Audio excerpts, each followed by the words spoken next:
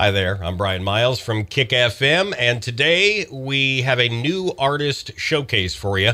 There's a lot of new artists in country music, a lot of new faces. We thought we'd try to help you get more familiar with some of them, and today we're talking about Chase Bryant, newcomer from Orange Grove, Texas. He has some family roots in the country music world. Chase is the grandson of Jimmy Bryant, who played piano in Roy Orbison's band and then also played in Waylon Jennings' band after that.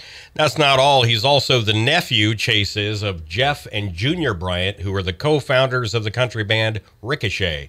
You might remember Ricochet from Daddy's Money and What Do I Know back in 1995, big country hits. Chase is their nephew.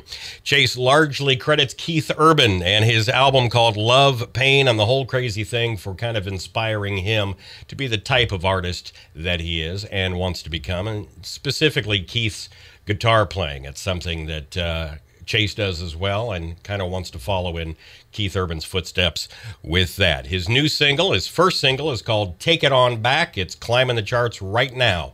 Listen for it at 97.9 Kick FM.